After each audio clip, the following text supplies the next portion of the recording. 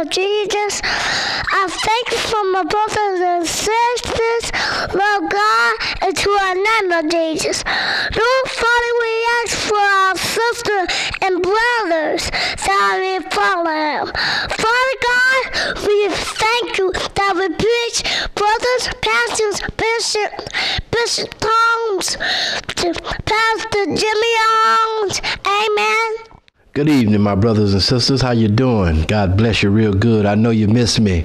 Hallelujah. Welcome to Saving Souls and Making Disciples, where we preach and teach, amen, straight from the Word of God. Amen. It's just like a Bible study. Amen. Hallelujah. We just thank God for the airways by way of television and Urbana Public Television. Amen. By giving this opportunity, this golden opportunity to showcase, amen, Jesus Christ, amen, because he is the reason for the season, amen. And we just going to just dive right into, amen, where we left off, amen. If you tuned in last trip, you know, we was talking about the bread of life, amen, which is Jesus Christ, amen. And if you eat of that bread, you won't have to be hungry no more, amen, because truly it is time to tighten up, amen. It's time to tighten up, my brothers and sisters, because the days are evil, amen. But greater is he that is in us and he's in the world, amen. We're living in some perilous times, amen. So we're just going to just dive into the Word of God, but first we're going to usher a prayer. Father in heaven, we thank you, Father, for another day, another golden opportunity to come to you in prayer. Father, we know that this is the gateway, amen, to your ear. Hallelujah. That we can come boldly to your throne, Father, through our Lord and Savior, Jesus Christ. Father, you can't see our sin because every time you look, you see the blood. Hallelujah. He's blocking us. Hallelujah. Because we know that we wear filthy rags. But Father, we know that you are the author and the finisher of our faith. Now, Father, we ask in the name of Jesus that you open up the hearts and the minds, amen, of these your people that's finna hear a word from God. Father, we ask in the name that's above every name, Father, that you penetrate, Father, the understanding of the word, that they understand what the word is saying. Father, we just ask, Father, that you hide me behind your veil. Stand up in me, Father. Let your word go forth as pure gold. Now we ask all these things in Jesus' name. Amen. Hallelujah. We just thank you once again. Amen. We are enlightened to inform you that this is the way that you could call in to that number under your screen and request prayer. Amen. I am Pastor Davis, amen, of Deliverance House, where we are in transition right now. But Deliverance House will always be, amen. I am, the epitome, hallelujah, if you might say, of Deliverance House, amen, where we aim to please and not tease, amen. Praise God. We teach the Word of God, amen, straight from the Word of God, through the man of God, amen, from God, amen. And that's how that goes, amen. We are a church, amen, of a family, amen. When you come, amen, on to reach in my space, amen, you're my family. You're considered my family, amen. You're my brother from another mother, my sister from another mother, but we got the same Father, amen. Praise God, amen. Well, again, we're diving into John chapter 6, amen. Call your neighbor, call your cousin, call Archie Pettigrew, call Tom Pettigrew, call Boogie, amen. Call them all, amen. Tell them, say, amen, EV is on TV, amen. Praise God. He's reading the Bible to us. Yeah, call our cousins and let them know to tune into this show, because it's surely to bless your soul. Because like I say, I read precept by precept and line upon line. I don't miss nothing. And I just give you what God gives me. Amen. Amen. Diving into John chapter 6, we're going to start at verse 39. John chapter 6, verse 39. And it reads as follows. These things said he in the synagogue, as he taught Capernaum. Many therefore of his disciples, when they had heard this, said, This is and heard saying, who can hear it? Let me read that again.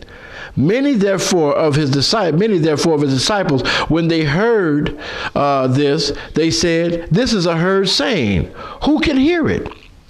When Jesus knew in himself that his disciples murmured at it, he said unto them, Doeth this offend you?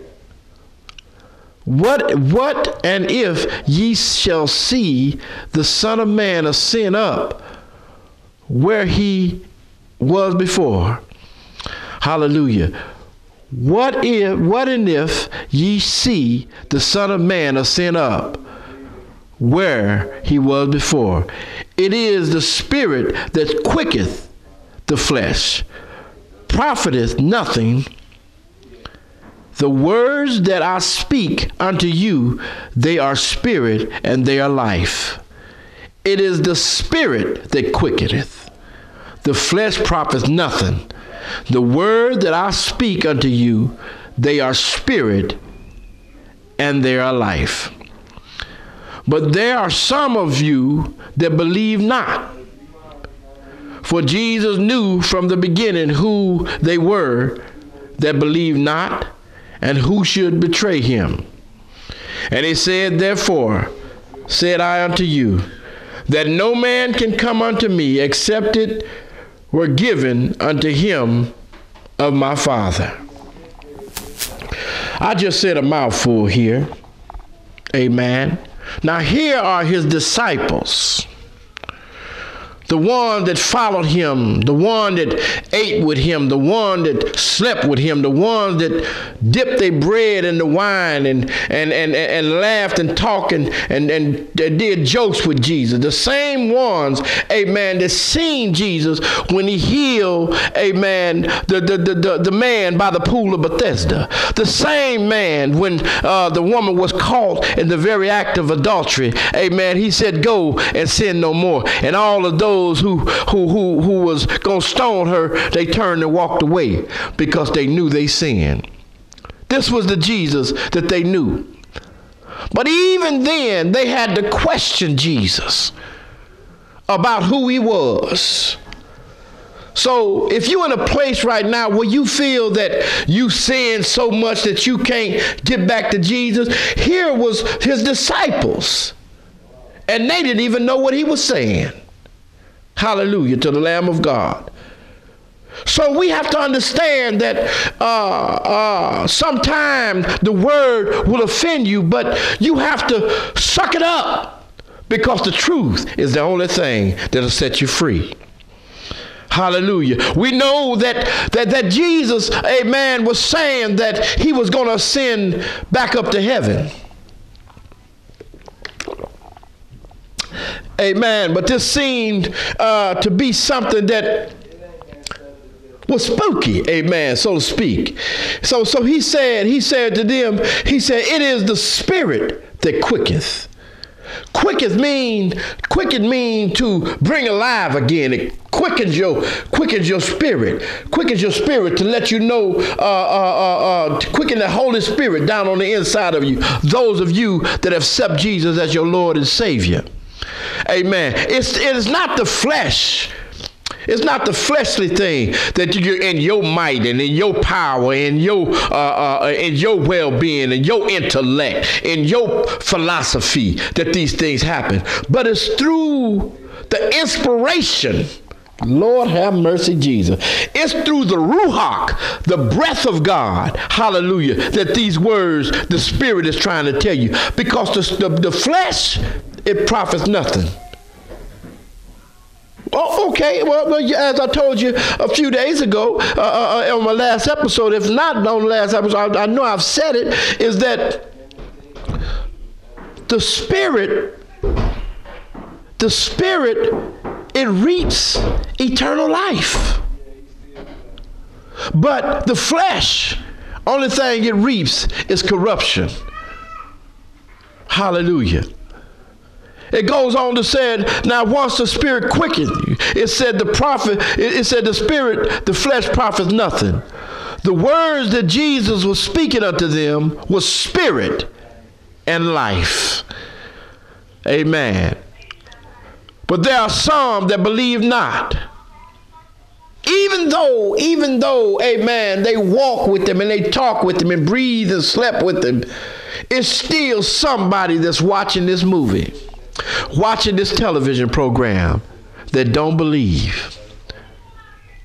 You don't believe because you not have yet given up the fleshly part of you to think that you can do this thing on your own. Amen. But I'm trying to tell you, you that's in the jailhouse, you, amen, that's about to get some time, you that's on drugs and alcohol, amen. I'm a prime example of being quickened. Hallelujah. If you've known me over these years, I'm 54 years old now. But I ain't always been on this side. I've not always been on this side. I was on the side where, amen, I believed, but I didn't believe. Because a lot of times I just wanted to do it myself. I took life as a joke. Amen. But here I'm going on into verse 64. It said, but there are some of ye that don't believe. For Jesus knew it from the beginning that they were not going to believe, and some that was going to betray him. What I'm trying to say is that Jesus knows you before you was even born. He knew you before you was formed in the belly of your mother. Oh, you don't believe me? Okay, let me turn here to Jeremiah. Jeremiah, the 1st chapter. Amen. Jeremiah, the 1st chapter. Amen. Jeremiah, the 1st chapter, beginning at the 5th verse. It said, before I formed thee in the belly, I knew thee. And before thou camest forth out of the womb, I sanctified thee. And I ordained thee to be a prophet to the nation. Not only did he know you, but he ordained you. Hallelujah. See, don't no man have to ordain you to be a minister or to minister the word of God. God said he had already ordained you and sanctified you. What does sanctification mean? Sanctification means to be set aside for God's work. That's what sanctified means. You know, and it don't mean being perfect. It don't mean being perfect, because ain't no man perfect. But let me understand this, that he sanctified thee and ordained thee to be a prophet. Not only did he sanctify thee and ordain thee, but he chose you to be a prophet to the nations. He don't just want, amen, you to talk about Jesus, amen, right here in Champaign-Urbana, but he wants you to talk about Jesus everywhere you go. Hallelujah. If you go to the Marketplace Mall, he wants you to talk about Jesus. If you go to Danville Civic Center, he wants you to talk there. If you go to Alabama, he wants you to talk about him there. If you go to New York, he wants to talk. You understand what I'm saying? Because he ordained you to be a prophet to the nations. Well, I don't know how to talk. I don't know how to talk about Jesus. Let me show you something else. Let me go on read here in Jeremiah, verse 6.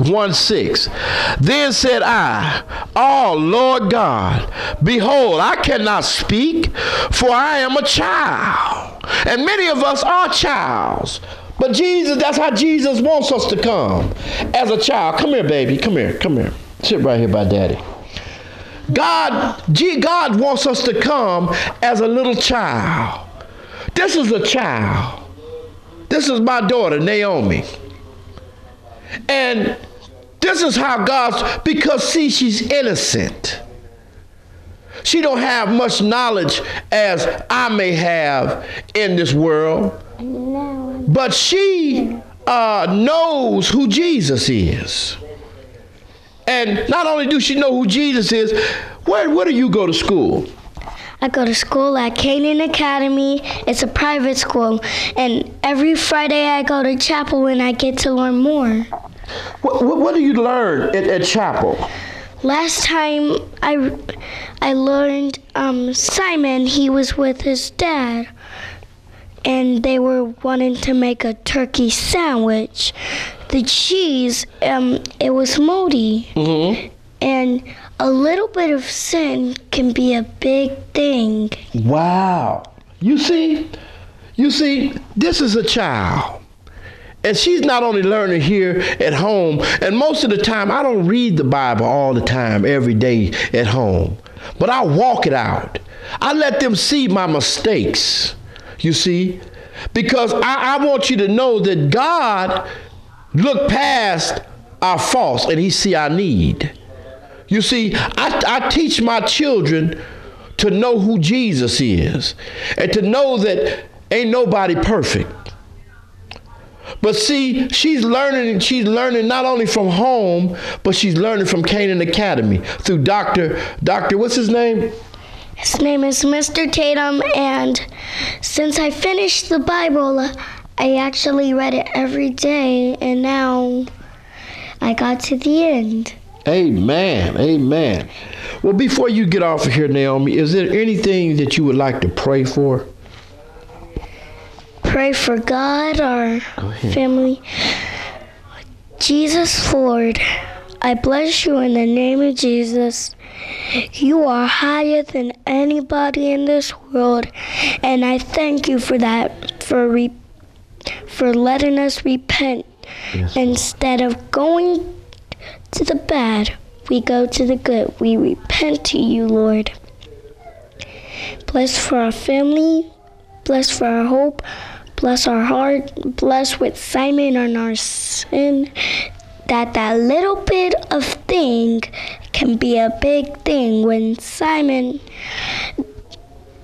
everything was moldy, so they just went to Steak and Shake, Lord. Amen. Amen. Amen. Thank you, daughter. Okay. Amen. Thank God. Thank God for my daughter. We just thank God. She's 6 years old, and you know, she's learning a lot about the Bible, and God has ordained her to, she's a prayer warrior. That's what I called her from 2 years old. She's a prayer warrior, and she loves to pray every night before we go to bed.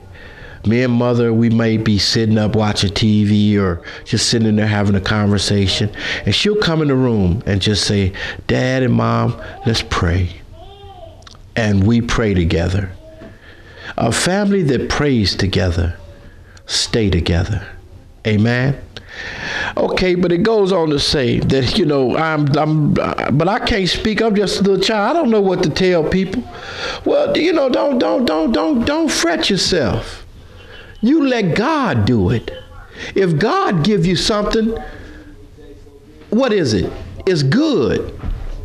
It's not bad. So if he tell you, go over there and pray for that lady at the store because she looks like she's sad, go over there and pray for her. Don't miss opportunity. Watch this, what it says. It goes on to say, verse 7.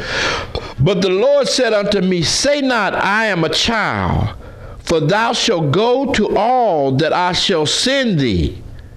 And whatsoever I command thee, thou shalt speak. Be not afraid of their faces, for I am with thee to deliver thee, saith the Lord. You see what I'm saying? Hallelujah. So understand that God wants us to go everywhere and tell everybody about his word. And he said he knew us before we was formed in the belly of our mother, as you knew, as I just read to you. And Jeremiah, that's Jeremiah chapter 5, verses 5 through 10.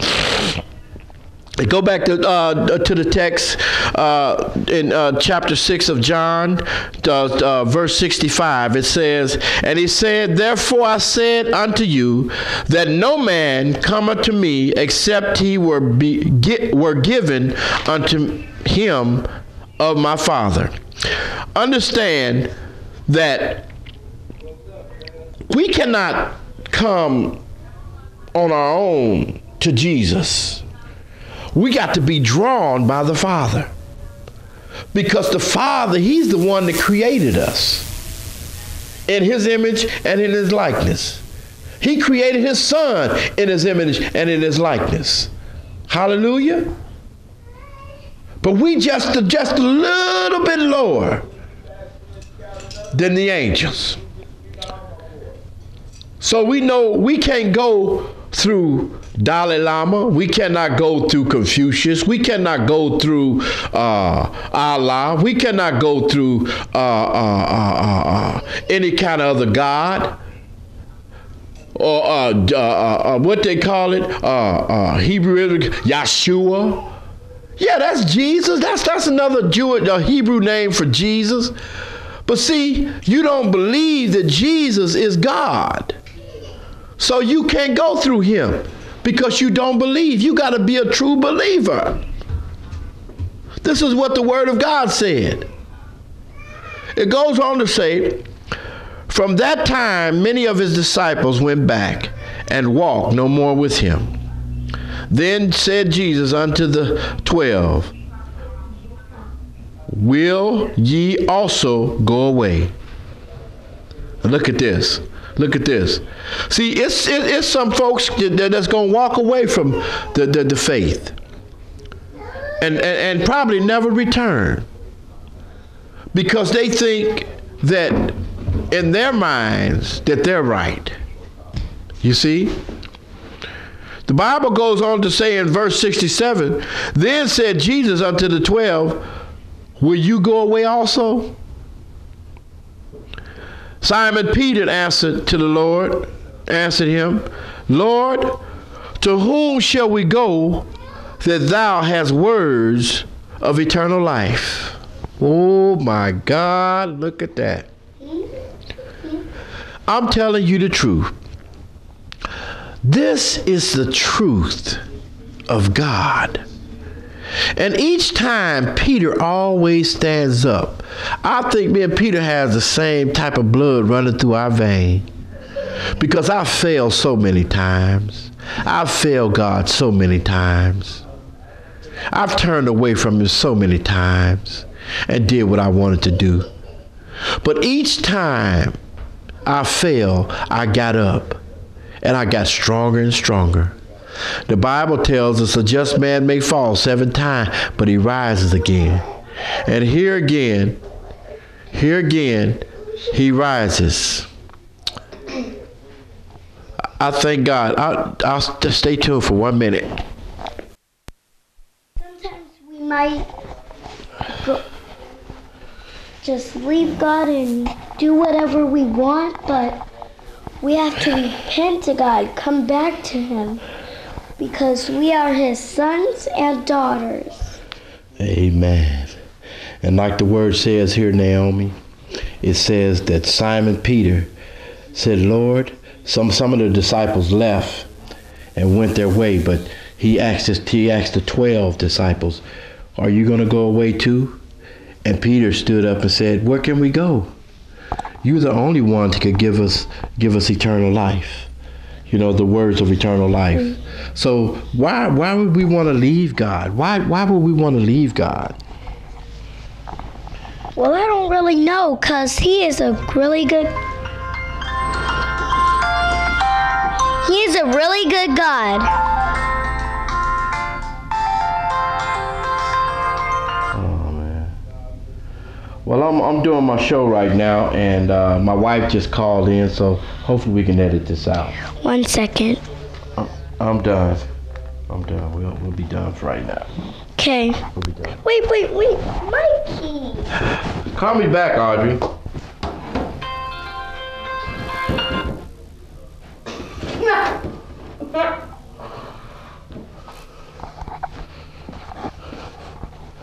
What timing? What timing? As you were saying, why would you leave God? Well, I really wouldn't want to, because he is a really good God. Mm-hmm. He tried his best. He died on the cross for our sins for us. That way we wouldn't have to go on the cross for us.